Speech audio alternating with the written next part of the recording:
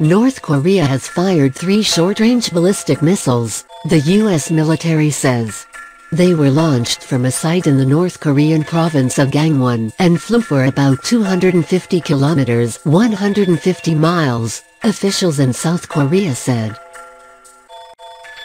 Since firing an intercontinental ballistic weapon last month, Pyongyang has threatened to aim missiles at the U.S. Pacific territory of Guam. But this latest test did not threaten the U.S. or Guam, the U.S. military said. North Korean missile tests often come in response to South Korean military exercises involving the U.S.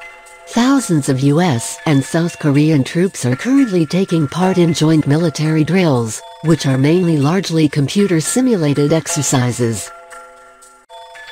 The projectiles were first launched at 6:49 on Saturday, 21:49 GMT Friday, South Korea's defense ministry said. The U.S. military said 3 missiles were fired. The first and third missiles failed in flight. The second missile launch appears to have blown up almost immediately, said Commander Dave Benham of the U.S. Pacific Command. The launches were spread over a period of 30 minutes, he added.